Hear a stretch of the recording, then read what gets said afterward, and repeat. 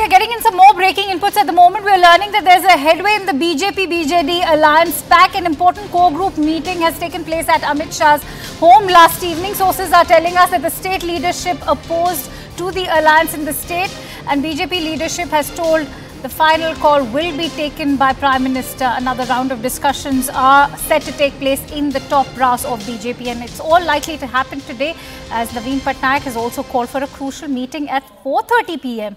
at his residence today. In fact, for more details, we will go across to one of our correspondents, but at the moment we are learning that an impasse could soon be resolved. We are also learning that an announcement as far as this alliance between the BJP and BJD may be expected any time soon now, perhaps at the end of this week or early next week is what we are learning.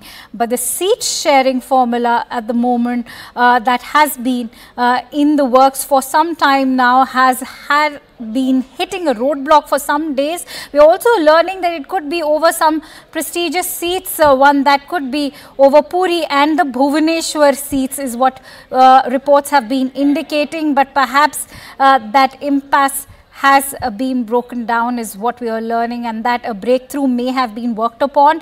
Payal is back with us. Payal, take us through what you are learning.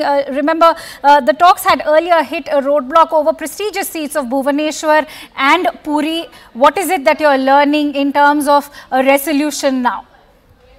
What I do understand is that the BJP state leadership, in fact, had a meeting with the Indian Home Minister Amit Shah yesterday at the national capital. They presented their side of the story. They exuberated a lot of confidence that BJP could win probably about 60 seats on their own in the assembly, and they were of the opinion that there's no need whatsoever to have one sort of an alliance really happen between the BJP and the BJD, because that is going to actually take BJP back in the years, because the BJP has worked substantially over the years to pull its party up in the state, and they've come a substantial way.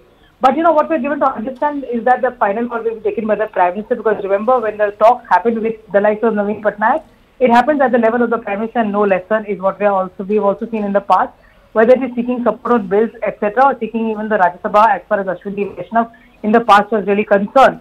So we'll have to just wait and see if some sort of communication is sent to the BJD, because remember, the BJD also hasn't really announced its candidate so far. They're also probably waiting to see and hear from the BJP. But a crucial meeting today has been called by Naveen Patnaik, where top leaders of the party have been asked to come to Naveen Niwas at about 4:30 in the evening. So sometime in the evening we should expect to get some sort of a go-ahead, or at least an understanding as far as that is concerned, because unlike many other parties, like the left and the Congress coming together, for example, or the left and the TMC, if they have to come together, this is not an unnatural alliance. This is a natural alliance where BJP and the BJD were together. Naveen Patnaik was part of the Atal Bihari Vajpayee government. He's been part of the NDA earlier as well. So it's just a matter of time of joining hands, and this is the BJP's biggest focus, given the fact the party wants to get 400 seats is what the focus really is. All right, many thanks to you, Payal, for bringing in all those latest inputs. And with that, we slip into a